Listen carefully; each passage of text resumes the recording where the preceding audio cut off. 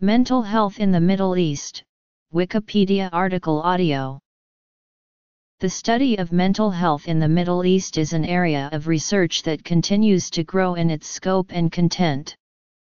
In 1998, the World Mental Health Survey Initiative was conducted by the World Federation for Mental Health. The was originally created in 1948 and works in concert with the World Health Organization.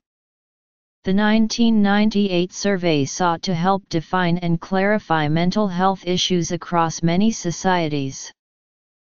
Historical perspective. Known syndromes.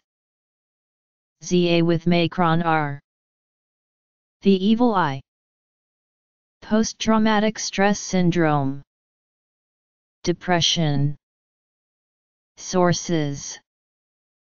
To accurately evaluate and understand the mental health issues of the Middle East, one must take into account the geographic, historical, cultural, and social influences of that part of the world. While each of the many countries commonly considered part of the Middle East is unique, there is a binding ethnic fabric that should be considered. Firstly, the Middle East is the origin of many of the major world religions. Christianity, Judaism, and Islam all began in this region. Of these many religions, Islam has had the most lasting and culturally significant influence on the region, encompassing well over 90% of the population by some measurements. The tenets of the Islamic faith, and its strict purpose, certainly have served as both a guide and a hindrance to the practices of mental health care providers in the Middle East. There is a conflict between ancient religious teachings and the modern-day or Western world approach to the issues of mental health. Mental health in the Middle East, from pharaonic times through to the Islamic Renaissance, has a rich and complex history.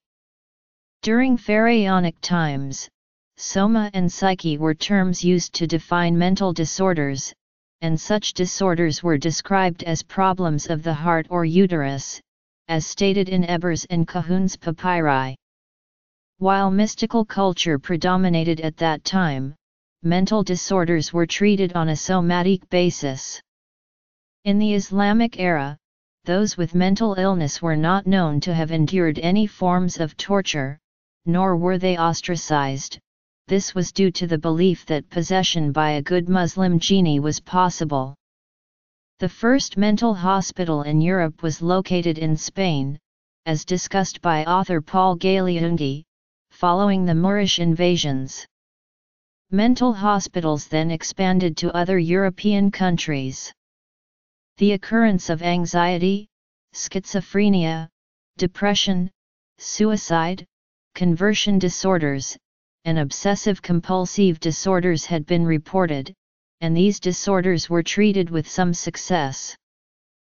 Morality and culture most likely arose from a collective choice of communal decisions to provide an accepted structure of communal living.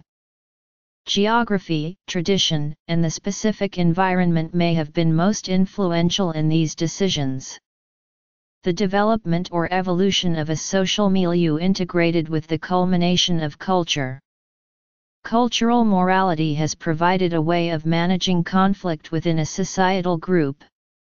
Cultural morality and the required behaviors that are cooperative in nature and a cognizance of others within the group, ostracized unhealthy behaviors, and therefore encouraged emotions and actions beneficial to society. These realized constructs provided an outlet and model of motivations and accepted actions within a social group. In a 1992 study, Schwartz, Raucus, and Sajaf evaluated how priorities are displayed and altered by a social experience, and how those priorities affect behavioral orientation and choices. The study surmised that the majority of cultures prioritize some of 10 particular value types: self-determination, stimulation, hedonism, achievement, power, security, conformity, tradition, benevolence, and universalism. Among these there were values that cultures prioritized to varying degrees. Schwartz used these findings in developing his theory of specific types of values, allowing varying cultures to be contrasted with one another. Data was collected from 49 countries and applied to a construct of 7 value types. This was done according to the specific priority given by a society to its communal value set. Schwartz selected the 7 types of values based on their compatibilities and contradictions to one another. The value types he identified were conservatism versus autonomy, hierarchy versus egalitarianism, and mastery versus harmony. The value types were then used to examine cultures that were closely related to each other. The theory is based on cultural dimensions so that conclusions can be defined to a degree, while accounting for the entire social matrix. This theory has helped researchers to assess the cultural implications of values on regional cultures.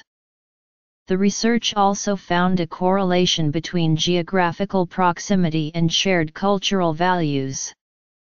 Schwartz attributed these relationships to the shared history, religion, level of development, culture contact, and other factors. Za with Macron are known as possession by a spirit, is exhibited by some Middle Eastern cultures. Specific ceremonies are performed to placate the Za with Macron and relieve the symptoms of the afflicted individual. These ritualized ceremonies, organized and facilitated by a leader, include the affected individual and a person previously affected by the Za with Macron and involve incense, music, and movement. The details of the ceremony vary by region. Some leaders may recommend that the patient first seek the help of a doctor, while others believe that interventions by the doctor, such as using needles for injections, may further agitate the Za with Macron creating more problems for the patient. Those who choose traditional treatment for Za with Macron remain in isolation for up to 7 days. This syndrome has been reported in North African and Middle Eastern countries, including Ethiopia, Egypt, Iran, and Sudan. Signs and symptoms of Za with Macron may include dissociative episodes, unexpected laughing, yelling, or singing, or even patients hitting their heads against a wall. Clients may exhibit apathy and be reclusive. Those under the influence of the Za with Macron may refuse to eat or carry out activities of daily living, and may develop an extended interaction with the possessing spirit. The evil eye is also known as Ain al-Ast and Mal de Ojo, and has been described by a number of sources.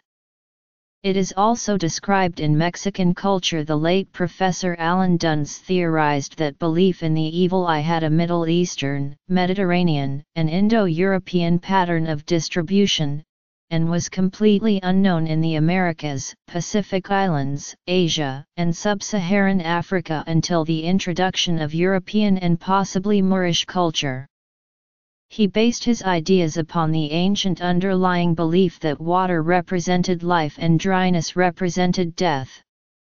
Duns suggested that evil caused by the evil eye came from its power to cause living beings to dry up, specifically referring to infants, lactating mammals, and even young fruit trees. Symptoms included sudden vomiting, diarrhea, and loss of potency in men. Duns contended that the evil eye dries up liquids, which explained its Middle Eastern and desert origins. This unique syndrome is also mentioned in the DSM-4 Appendix I. The syndrome is also seen in many other Middle Eastern countries. Post-traumatic stress syndrome is, unfortunately, common in the Middle East due to the myriad conflicts experienced by people in the region. Diagnostic symptoms for PTSD include recurrent experiencing of the initial traumatic event through flashbacks or recurrent night sweats and nightmares. Those afflicted with post-traumatic stress syndrome often seek to avoid others as well as any stimulus similar to the traumatic occurrence. They may also exhibit increased arousal, difficulty in falling or staying asleep, unexpected episodic fits of anger, and hypervigilance may also occur. The formal diagnostic criteria for both the DSM-4-TR and ICD-10 indicate that symptoms last for more than 1 month and cause significant impairment in social, occupational, and/or other important areas of functioning. There is also some evidence that children suffering from PTSD in the Middle East may experience accelerated aging.